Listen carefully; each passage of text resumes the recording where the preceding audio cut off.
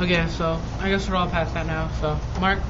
How did you guys exactly get food and water? Well, we saved the 2 packs from the river before the guy drowned, and on top of that, like we had a ton of food. We got that down, and for water, since we didn't have that many drinks, we had like juice boxes and stuff, and we drank those like right away.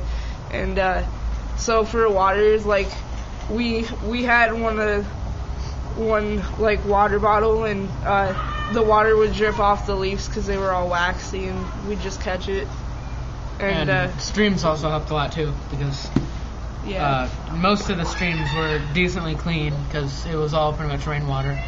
So, and any dirt and stuff that was in there, we had to boil out, and then it was fine.